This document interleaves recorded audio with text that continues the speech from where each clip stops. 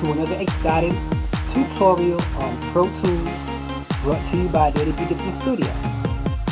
Today we're going to be talking about importing files inside of Pro Tools. We're going to be talking about some shortcut keys, batch import files, importing files with the Digi Browser, dragging from the Digi Browser, dealing with MIDI and video, importing from the Digi Browser, all that stuff you need.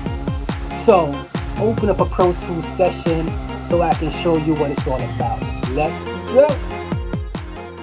So as you can see, I have my Pro Tools session opened up right now, and I'm looking at my edit window page inside of Pro Tools.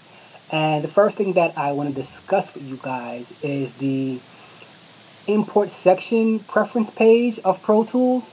So if you all go to setup and click on preference, you will see this Pro Tools preference dialog box pop right open, and at the top the tab that I want you guys to click on is the processing tab. And once inside of the processing tab, okay, you will see an import section down here, and inside of that section we have all these different settings, and we have these little boxes next to them which allows us to enable or disable these settings once we have them checked or unchecked. So first, let's start with the convert imported WAV files to AES31 broadcast. AES31 is the standard format that's accepted in film, television, radio, and music.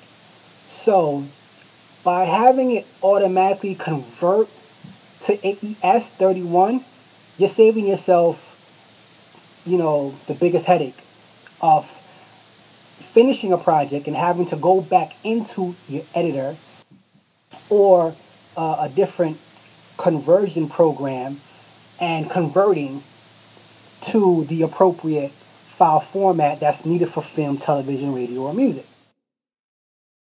Below that, we have the automatically copy files on import feature. This feature takes any file on any volume and automatically copies it to the audio folder inside of the session you're working in. When this is not checked, the only thing you're seeing is a mirror image of a file on another volume. So if you were to import a file by dragging and dropping and this was not checked, and you then deleted that file where it was originally located, then when you open the Pro Tools session again, it will search for that missing file. And if that file has already been deleted, it can't regenerate the file.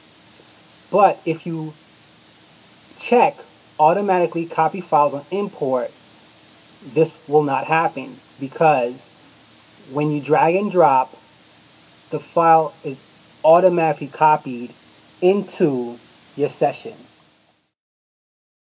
Now let's talk about the convert copied files to session format.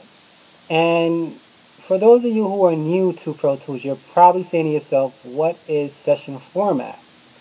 Alright, don't sweat it. Let me explain a little bit.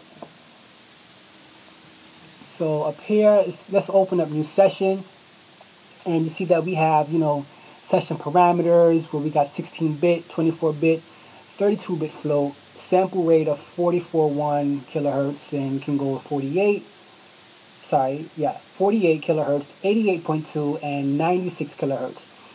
If you change these parameters, say like we're working in a 48 kilohertz, 32-bit float or 24-bit float, and we do a new session, with that. Keeping that in mind, if we worked in a session format that was like at a 48 kilohertz sample rate, 24-bit float or whatever, and then we imported a sample rate of 44.1. So this feature allows it to convert the imported format to the current session format. The don't convert sample rate on import is often used amongst film and television audio engineers. If you're working on video suites like Avid Media Composer, a feature like this will definitely come in handy for you. So next down we have the import Rex files as clip groups. And for those of you who are not familiar with Rex files, a Rex file is an audio format that Recycle uses. And if you're not familiar with what Recycle is, it's a sampling software that Propellerhead created. And if you're not familiar with Propellerhead, they're the ones that make Reason. So Recycle takes your sample and cuts it up into slices, which is then called a Rex file. You can import that Rex file into Pro Tools as a slice, and then it comes back as a group inside of Pro Tool if you have this box checked, import Rex files as clip groups. Then we have our drag and drop desktop conforms to session tempo, and we can hit no files, Rex and ACID files, or all files. And once these files are brung inside of your Pro Tools session tempo takes over the tempo that's in those Rex files or ACID files. Okay? Alright, let's get into something different now. Okay, let's talk a little bit about shortcut keys for importing files inside of Pro Tools. So if you want to do the audio, it's Command-Shift-I or Control-Shift-I if you're on the PC, and that will bring you into your import audio page. And if you want to do MIDI, you would do Command-Option-I or Control-Alt-I on the PC, and then that will bring you to the MIDI import page where you can import MIDI stuff. If you want to do video, it's Command-Option-Shift-I, or that would be Control-Alt-Shift-I on PC, if I'm not mistaken. And that will allow you to search through your directory for any video file that you would like to import. And also, we have Option-Shift-I, and that will open up your session data. Or, I'm sorry, Alt-Shift. I always forget about the PC users. Using that PC, Alt-Shift-I, if you want to open your region import session data window, okay? And those are your quick keys. So another way that you can get to your import dialog boxes without using the shortcut import keys would be to go to File using your mouse and go to Import, and there you go. They're all there, the session data, the audio, MIDI, video, and also a clips groups, which doesn't have a quick key, so we weren't able to access that.